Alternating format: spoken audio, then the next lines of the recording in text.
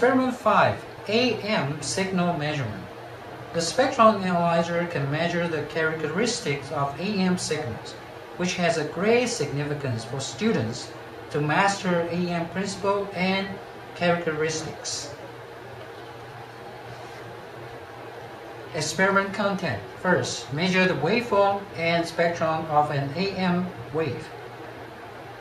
Second, measure the spectrum of the AM wave with different carrier frequencies and with modulating signals with different amplitudes. Experiment steps. First, turn on the power to the GRF Trainer and GSP-730. Set the GRF Trainer as follows. Set the GRF Trainer to the default power on state. Connect the output port on the baseband module to the AM import on the AM module with the RF cable. Connect the RF-FM output port on the RF synthesizer FM to the RF import on the AM module with the RF cable.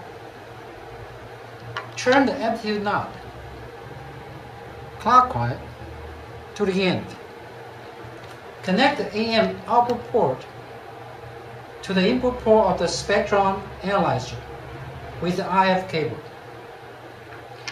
Set the GSP-730 as follows. Center frequency 880 MHz. Span 2 MHz. Amplitude 0 dBm.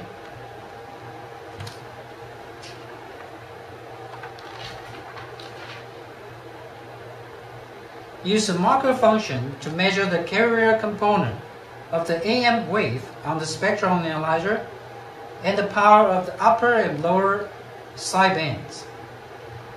Press peak search. Press marker.